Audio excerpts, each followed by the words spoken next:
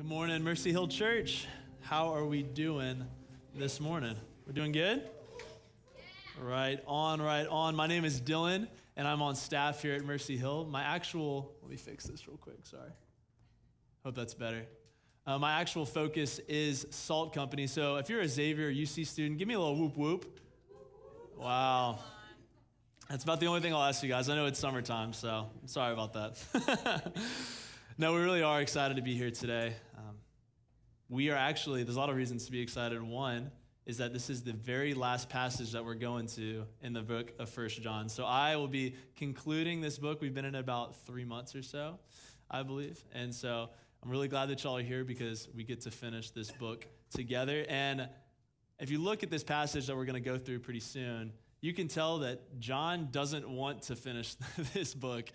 He finishes in a really weird way, and it kind of reminds me of if you've ever written a letter before. I know it's the 21st century, so maybe we don't write letters anymore. But have you ever written a letter and you start in really big font and you're writing, "Dear Mom," well, I don't know, "Dear Mom," you're writing, "I love you so much," this and that. And then you get down to the bottom and you realize that you have like 1 inch left, and you're like, wow, I have like a whole paragraph of thought that I need to put in here. That's at least what I did. So I put down like little 1 inch font. I'm like writing on the margins. And honestly, I think that's what John is doing in this situation. I don't know if he like ran out of parchment paper or his messenger is like, "Hey, John, like it's enough. Like I got to catch my flight," or something like that. Like I got to go. I got to send out this message. But John is an absolute love of the church, an absolute love of Christ, and he doesn't want to stop writing.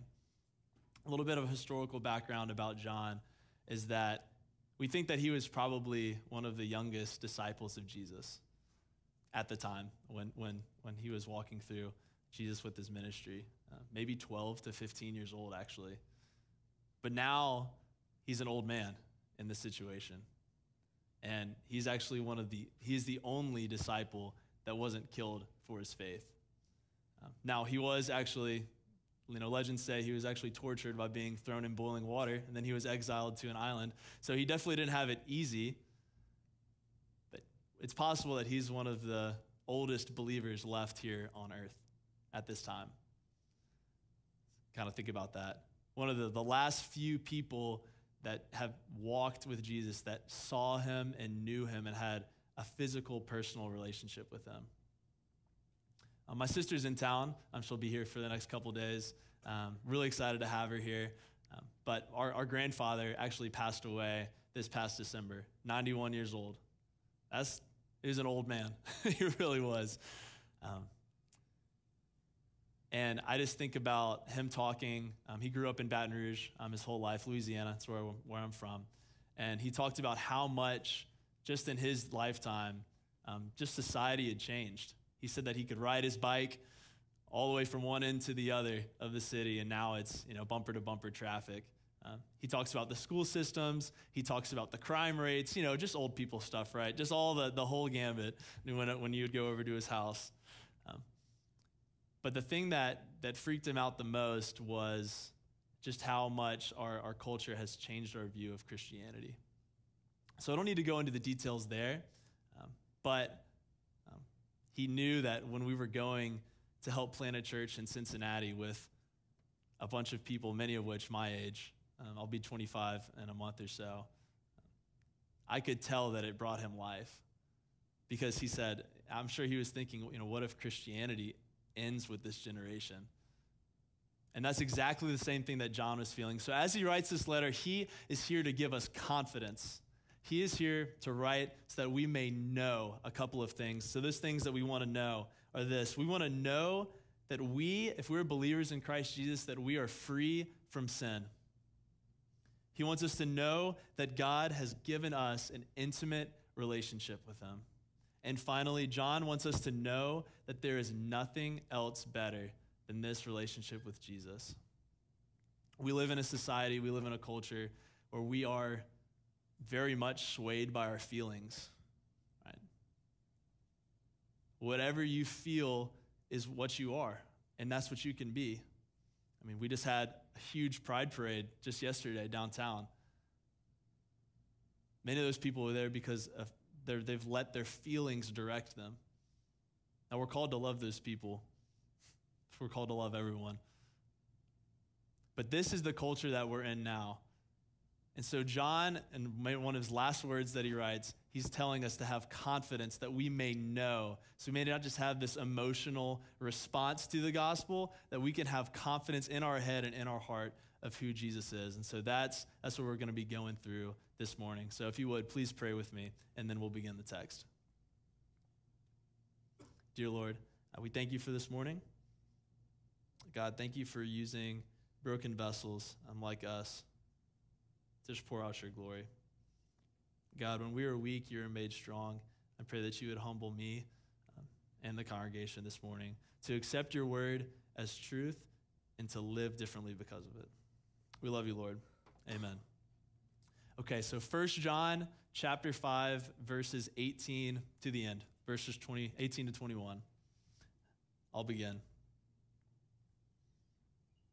We know that everyone who has been born of God does not keep on sinning, but he who is born of God protects him, and the evil one does not touch him. We know that we are from God, and the whole world lies in the power of the evil one. And we know that the Son of God has come and has given us understanding, so that we may know him who is true. And we are in him who is true, in his Son, Jesus Christ. He is the only true God and eternal life. Little children, keep yourselves from idols. So I want to go ahead and stop at the beginning of verse 18 when it says, everyone who has been born of God does not keep on sinning. Now, what does this mean, does not keep on sinning? Now, we've actually gone through this before in 1 John chapter 3, verse 6, talking about continuing to walk in darkness. Now, if you're a believer in Christ Jesus, our eternal life has been changed from this point on until eternity because of the blood of Jesus. We were disobedient, just like Adam and Eve was in Genesis. You can read about it. And from that moment on, it brought a chasm, a separation between our relationship with God and our relationship between God and man. But that doesn't mean, when Jesus came back to life, let me rephrase myself. When Jesus came down to earth and lived the perfect life that we couldn't live, he died the death that we deserved, but was resurrected 3 days later. We are now free from the eternal consequences of sin. So when you read this, you may be confused and may be thinking, well, wait a second. As far as I know, I still sin. At least I know that's true of me. So this doesn't mean that if you're a believer in Christ Jesus, that if you sin, you're not a believer anymore. That's not the case. No, this is actually talking about this continual habit of sin. So if sin is continuing to pervade in your life, continual habit of the same sins over and over and over again, then there is a serious problem with that. We're going to talk about that a little bit more. But why does sin grip so closely to us? Why is it so hard? Well, the Gnostics of the time, this was the false teachers of the time that John was writing, believed that actually flesh, our physical body, and our spiritual body were actually separate from one another. So I'm sure if they read something like this, they read this letter, they would go, well, yeah, you've stopped sinning because if you put your trust in Jesus Christ, now your spirit is separate from your body. So now it doesn't really matter what your flesh does. You can sin as much as you want because your spirit is safe. But that's not what we believe in. We believe that we have been completely transformed.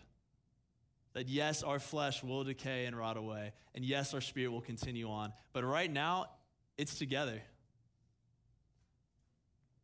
And I wonder, like I said before, there's this strange thing of why sinning feels so good and why it's so difficult to get out of grips with. And the reason that I think it is because sinning actually feels pretty good. It feels pretty good in the moment, right? For example, if you're on the way here and somebody pulls out in front of you, you curse them out. That felt pretty good, right?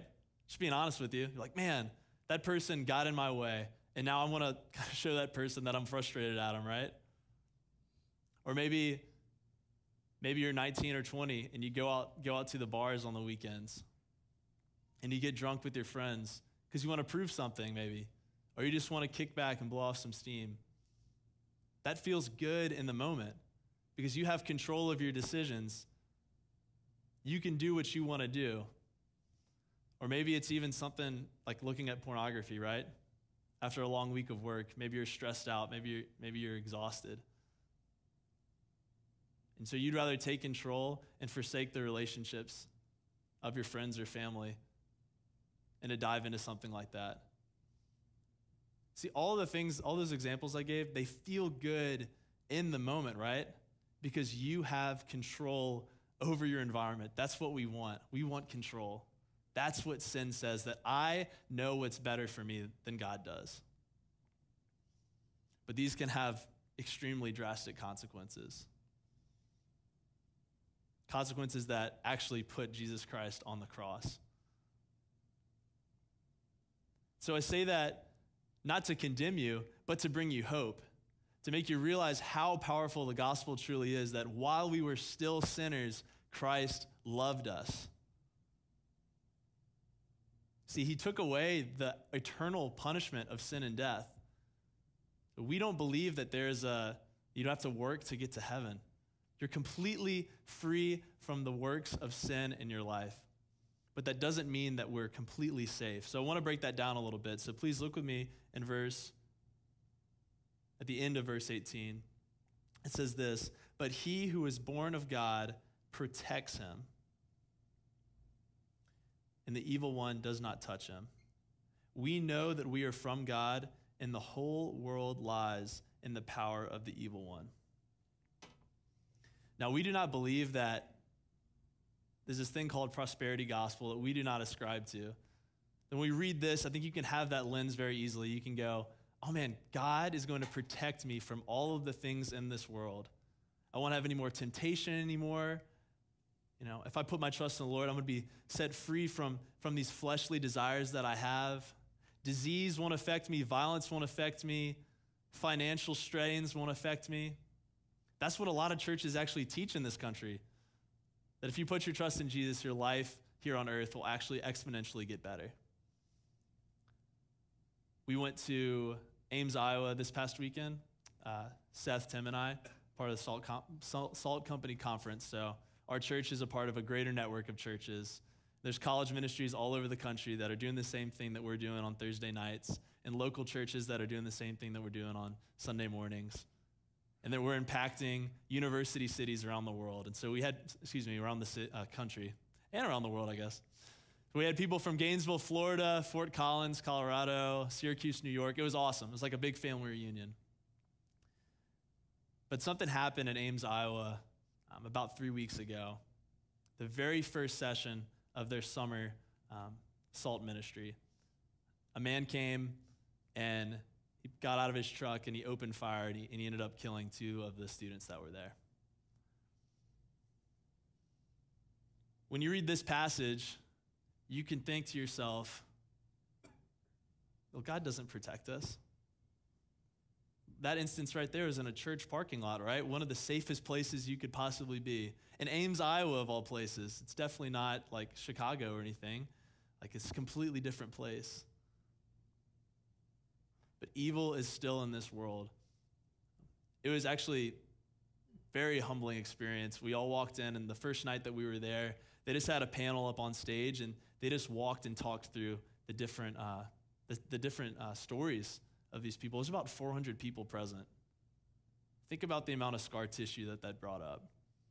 When they went from story to story, the different perspectives of the people that were in that situation, I could tell that they were just grieving so much, and it hurt so bad. Most of all, the loss of 3 lives, including the shooter himself. But you see, they were grieving what happened, but they had not forsaken their love of Christ. It was actually really cool. One of the girls that spoke said that the 2 girls that had gotten killed, they were believers in Christ Jesus. And so that moment where their life ended here on earth, they didn't call it the place of their death. They actually called it their heaven spot. And I thought that was so amazing. See that God has taken the teeth away from sin through his son, Jesus Christ. He protects us from the eternal punishment that comes from our disobedience in God. That's what he protects us from.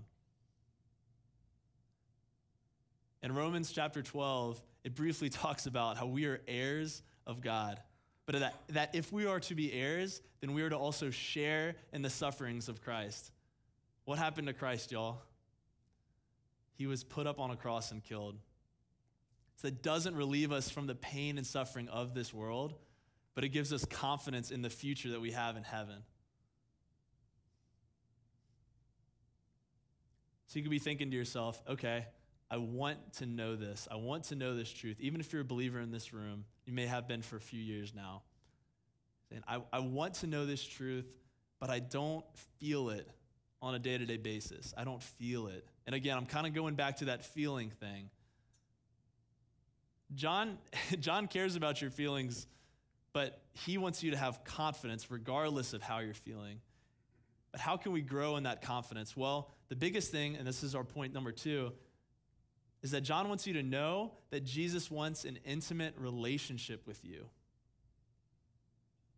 He wants you to know that you can be locked in with the Lord in your day-to-day life.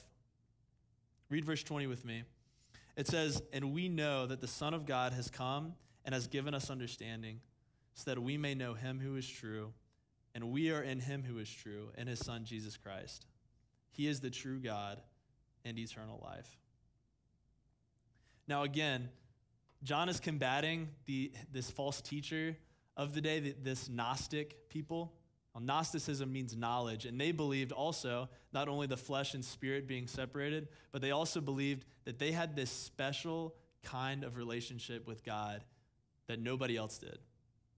And so if you wanted to have this cool secret knowledge, you had to kind of get into their club, and then they would divulge their secrets to you of what Jesus told them. It was false. It was a lie. They were trying to polarize themselves. So this hit right here, this was a direct shot at these people that said that you had to do more things to have an intimate relationship with God. That's not what John is saying. He's saying, and we know that the Son of God has come and given us understanding. You could be saying to yourself, how has he given us understanding? Well, there's 3 different ways that he gives us understanding. 1, he gives us the Holy Spirit. If you're a believer in Christ Jesus, you have the Holy Spirit inside of you. He's given us the Holy Spirit that dwells inside of us. He's given us the spoken word of God that is spoken to us, and then he's given us a gospel community that surrounds us on a day-to-day basis. Now, when I was growing up, I'd put my trust in the Lord at a young age. I was about 9 years old. But I really wasn't walking with the Lord, if that makes sense. Like it was really my parents' faith, my family's faith, and my sister is actually a huge part of that. I'm just really thankful for you. But it wasn't until I was about 15 or so where I started to really want to step out my faith on my own. You see, I'm a bit of a people pleaser. I want people to like me, simply put. I want people to think that I'm cool, that I'm creative, that I'm funny, just fill in the blank. Just chasing after the wind, honestly. But particularly in high school, I just wanted to be one of the cool kids. And so I would go to parties. I wanted the girls to like me. I would do things that I probably shouldn't have. I'd stayed up late, come home late, all this stuff, because I wanted people to like me. And then there was one party I was going to. It was getting later into the evening, and I remember I'd pulled up. And I knew that I shouldn't be there. That's the thing. When the Spirit's inside of you, you're just like, man, I know that this isn't going to fulfill me. I'm just going to do it anyway. And I remember there was a moment where I believe the Holy Spirit kind of prodded me and said, Dylan, this isn't you. You're better than this. You're a new creation. And it wasn't like somebody spoke from the clouds or anything. It was just something in my heart that I felt like, okay, I need to get out of this situation. And so I got out of there. The Holy Spirit does things like that. It's given us understanding to where we can discern the good from the evil. Just like we've talked about in the book of 1 John, saying that the world is blind, stumbling around in blindness. They don't know their right hand from their left. The Spirit has given us something unique. It's given us discernment of what's right and what's wrong and how we ought to walk. So I thought to myself in that time, okay, I'm out of here. I went back home, but I really didn't know what to do next. And so there was a few believers at my school that were teachers. And so I talked to one of them, Coach Tupper, love that guy. And I asked him, what should I do? He said, well, when's the last time you read your Bible? I said, oh, I read it on Sunday. He said, well, yeah, everybody else read it on Sunday. What other day of the week have you read your Bible? And I realized that I was just kind of going through the motions and that I wasn't having that intimate relationship with God. You see that the Bible that you're holding in your hand right now is God's perfect spoken word that he has given to us, transcending generations and generations, and it is alive and well. And regardless of how old you are or what situation you is, if you open up the word of God, it will read you. You don't read it. It's pretty amazing. So I said, okay, let's read the Bible. I'm 15 years old. This book's about 2,000 years old, right? It's a little tough to read by yourself, especially if you haven't read through it very much. But I want to point back to Proverbs 16:16, but even when it seems kind of difficult to go through sometimes, that there is riches in there. It says in Proverbs 16:16, how much better to get this wisdom than gold. To get understanding is to be chosen rather than silver. Understanding the word of God and going through it and learning more about who God is and who we are is more important than any of the riches that you're accumulating for yourself, any of the relationships that you're in, any of the health kicks that you're in right now to try to get fit. Whatever you fill in the blank, learning more and diving into the word of God is of the utmost importance. But like I said, at that time I was 15 years old. I had no idea how to read it. So I just prayed. I was like, God, I need somebody that can help me. I need some people around me. And around that same time, I went over to a friend's house not too long afterwards, and we got on a conversation. There was about 2 or 3 other guys there that were in the same situation as me. That was my gospel community right there. See, the people that are around you, they're not just people that come in and roll in and just sit in the pews or metal chairs next to you. If you're a believer of Christ and they're sitting next to you, that's your brother, that's your sister.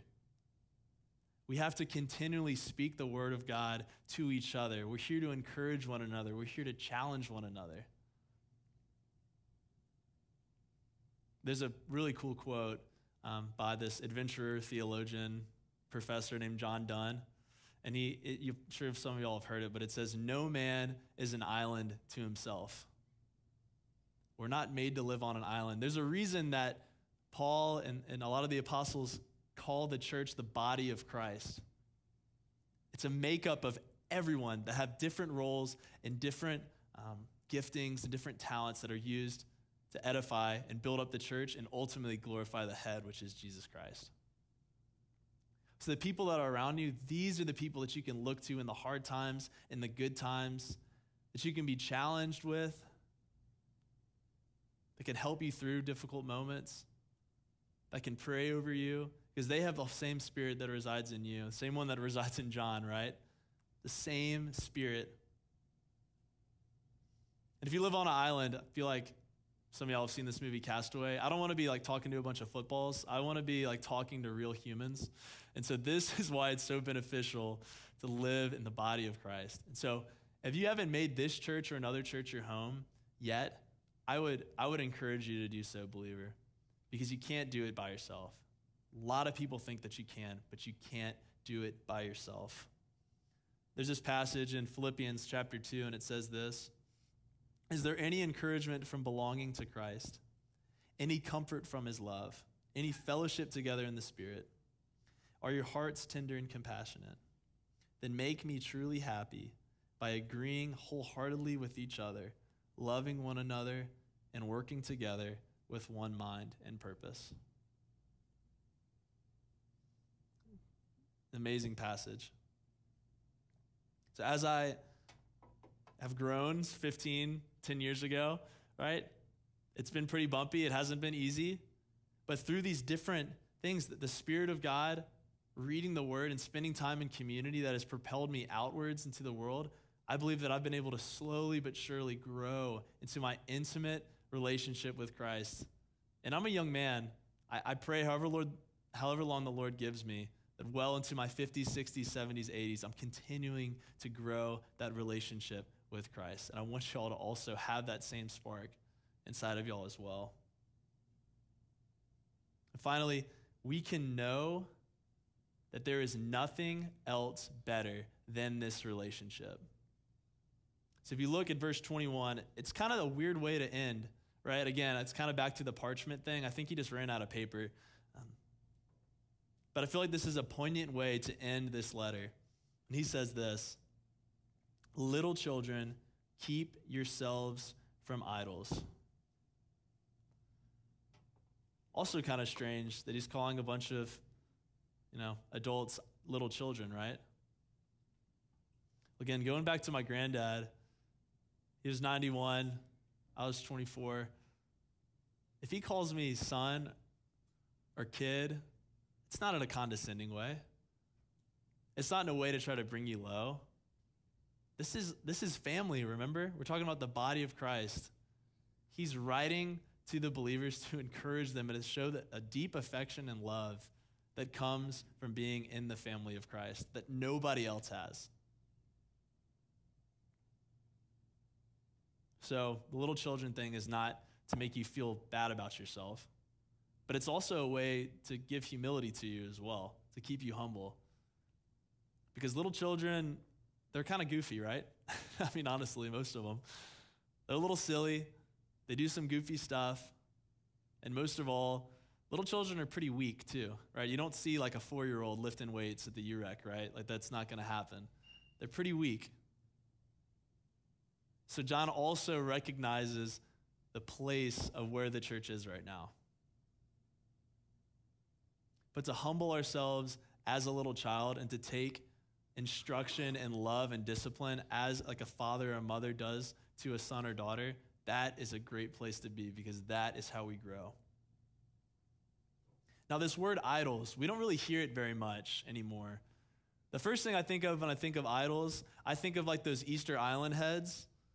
I'm like, I can keep really far away from those because they're like on an island in the Atlantic Ocean or something like that. I don't have to really worry about idols, right? And especially in this time as well, there was stone carvings everywhere. They had this massive temple of Artemis in the city of Ephesus. It was huge. Very easy, I guess, to stay away from these idols. But I think that John is writing this because he knows the power of the world. He knows the power of this culture, of the world that these believers are living in. And although we don't have these stone-carved images that much anymore, especially in our own culture, we can make pretty much anything an idol. I brought this book up. I was walking out the door. I thought, man, I think this would help. It's by Timothy Keller. It's called Counterfeit Gods. Incredible book. I highly recommend. I'll leave it here if somebody wants to borrow it. But he breaks down what an idol is very well throughout this book. And I just wanted to read a quick excerpt of it. I feel like he's going to do a better job than I. So he says this: what is an idol? It is anything more important to you than God, anything that absorbs your heart and imagination more than God, anything you seek to give you what only God can give. An idol is whatever you look at and say in your heart of hearts, if I have that, then I'll feel my life has meaning, then I'll know I have value, then I'll feel significant and secure. There are many ways to describe that kind of relationship to something, but perhaps the best one is worship. Doesn't have to be a stone image, y'all. I hope that as I was saying that quote, that y'all are thinking about the things in your life that constantly vie for attention, that you constantly want to take down the pillar of where God should be, and you take that down and you put something else there. Maybe it's relationships. Maybe it's your marriage, or maybe it's your idea of marriage. Maybe it's relaxing, right? Maybe it's playing too many video games. Maybe it's your grandchildren. Maybe it's your career. Maybe it's just having people approve of you and what you're doing. Like I said in the past, that was one that I still mess with. Whatever it is, it says that you can worship it. See, that God designed us for worship. He designed us to glorify him. And if we're not glorifying him, we're going to glorify something else. That is in our DNA. That is what we do. We worship something. So I have a question that I want to ask y'all with that too. You just fill in the blank here. It says this: is this activity, blank, object, relationship, making me more like Christ, or is this making me look more like the world? I feel like that's a really helpful test, an indicator. If this item or object is pointing me more towards God or more towards being like the world, which is stumbling around in darkness, guys.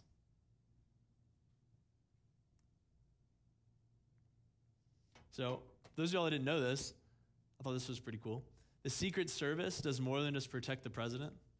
I know this is so random. Does more than just protect the president. They also deal with helping take the circulation of counterfeit dollar bills out of like our banks and things like that. Kind of a strange combination, but that's what they do. Now, they maybe run out of a job because we're all going, digital now, but when you first think about it, you go, okay, well, how do they identify counterfeit dollar bills? Do they find the factories where these guys are making the dollar bills? Or do they know all the different kinds of paper or ink that they use to fake the dollar bill? No, they don't do any of that. All they know is that they just know what a $100 bill, a real one, really deeply looks like. They know everything about it. So that if one of them passes in front and it's not the right one, they know immediately. What is that for y'all? What is that in your life that may pass in front of your view, that continues to pull you away, that's counterfeit? Because what I'm saying here and what John is saying here is that to grow in understanding and knowledge of God means that everything else is garbage. When we think about it, guys, majority of things that we have, pretty much everything we have is either going to end up at a Goodwill or in a garbage dump, right?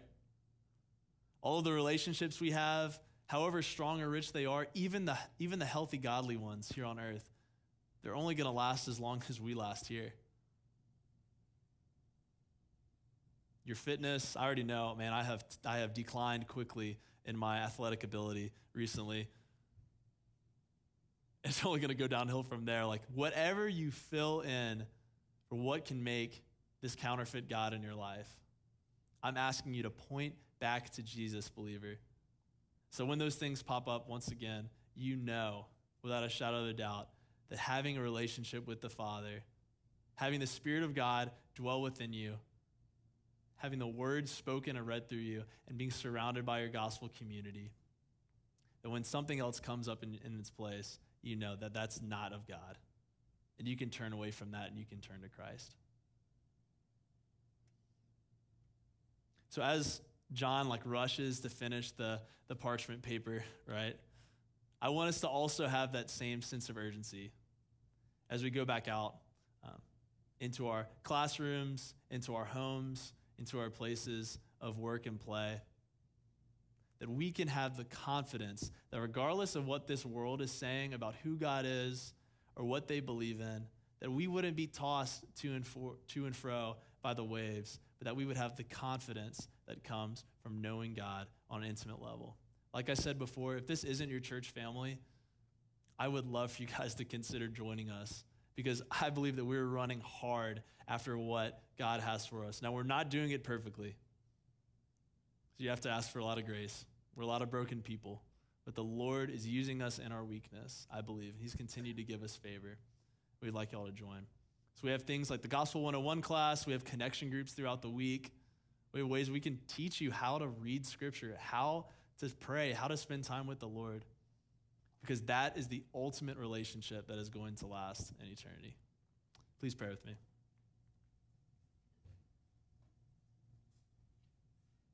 Dear God, just thankful for this time we can spend in 1 John, closing it out. God, you've been so good to this church. In our first year of ministry here in Cincinnati, you've been doing ministry here so much longer. You definitely do not need us to be here, but you want us to be here so that we can see the wonders of your work. God, I pray that we would have the utmost confidence and would continue to grow in confidence as our relationship with you, Father, continues to grow. God, I pray for our congregation. I pray for my heart, Lord, that we would continue to spend time in prayer and understanding of who you are, Jesus. That we can open up your Bible. We can open up your word. We can see what it says. See how good and how powerful and how loving and gracious you are. And how we are not, how we are broken and sinful. Yet you love us. God, I pray that we would lean in to these gospel-centered communities that are just like little beacons in a very dark place, in a very dark world. Because though the evil one may have control now, it's not going to last forever. Our eternity has been sealed by your precious blood, Lord, and I pray that we would live into that today, tomorrow, and forever. In your name we pray. Amen.